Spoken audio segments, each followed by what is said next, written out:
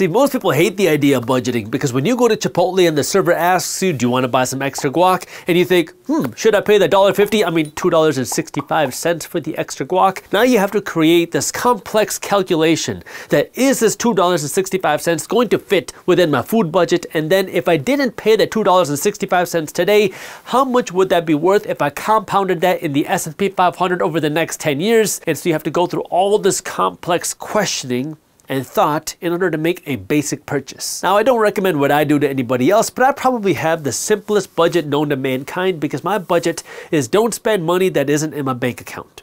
But it's probably not the way that you think. Let me show you. The way it works for me is systems and automations. What that means is I make money from my business and my investments. And when I make this money, it hits this checkings account right here. I'm going to call it C to keep it simple. But then I have systems and automations in place where money is automatically pulled out of this money, which is going to be, we'll call it I invested. And I also have money that's automatically pulled out that's going to be saved. Now it does get a little bit more complex because I have multiple different investments here and I also have different savings goals here, different savings accounts here. Some of this investment money is put into a bank account that's holding money that's going to be invested in the stock market. Some of this investment money is sitting in a bank account that's going to be invested in the real estate market. Some of this investment money is sitting in an account that's going to be invested in startups. Some of the savings money is there to protect me against an emergency. Some of the savings money is there to make a bigger purchase. Now you're going to say, well, Jaspreet, I don't have all this money coming in. I don't have money to put into all these different. You don't have to do all that. But listen, it's about separating and automating because now I have money that I know is going to be invested. I have money that I know is going to be saved. I just put it in a different place. Some people call it a folder system. Some people call it an envelope system. I use bank accounts. I have a different bank account for certain types of money, right? This money is going to be used for a specific thing. That way, this money that's left over, this is my spending money. Now my budget is essentially don't spend money that's not in here. Because the money that's not in here has a purpose, it has a goal. It's going to be invested, it's going to be put into the business, it's going to be used for my emergency protection, it's going to be used to purchase a home, it's going to be used to buy these types of things where I just use a different bank account. That way that money I know is not going to be spent. This is the money that I can spend. Now the reason why this can become very difficult is because, well, it requires you not to spend all the money that you make. Because the reality is your budget is there, that way you don't spend all of your money. Because if you spend all your money in your homes, your cars, your shoes, and your vacations, now you have no more money to invest, you have no more money to save, well, now that's where you need a budget to tell you, hey, you got to put some money into your investments. Hey, you need to put some money into your savings. And I was doing this before you knew about Minority Mindset, before you knew about Briefs Media.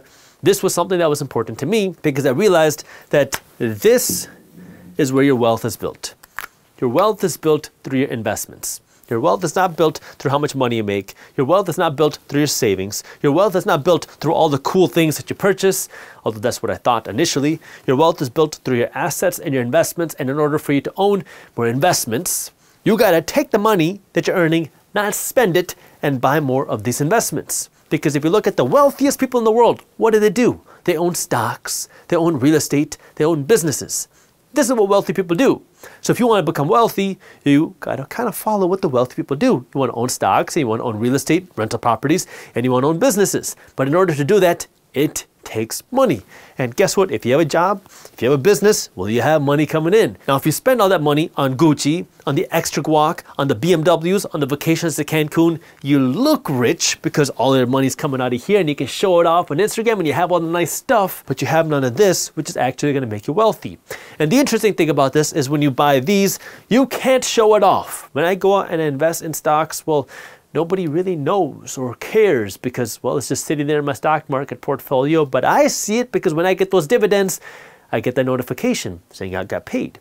When I buy a rental property, I don't get to show anything off, but I see it when I get the rental payments every single month.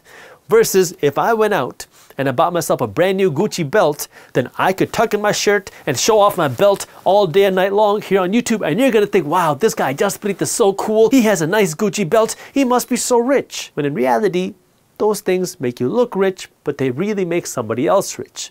Now, I'm not saying don't have nice things, don't buy nice things, don't buy luxury things, don't buy expensive things. I want you to have all the nice and expensive and luxury things. All I want is for you to make yourself rich first, because unfortunately our system is designed for you to make everybody else rich, and then you have no money left over for yourself. I mean, this is what really a budget is all about. Stop making everybody else rich before you make yourself rich, because when you go and spend a dollar, that dollar goes to somebody else. Now, there's nothing wrong with that, because you want to have nice things. You want to have value. You have to eat. You need clothes on your back. You need a car to get to and from work. But when you spend all of your money and then some with credit because your budget doesn't exist, well, now you are making everybody else rich at your expense. If you enjoyed this clip and you want to continue your financial education journey, I have another video that I think you'll love. All you got to do is click that button right over there. And for those of you who want to stay up to date on the top finance and business news, you can join Market Briefs, my free financial newsletter, by clicking that button below. Thank you for watching, and I'll see you in the next one.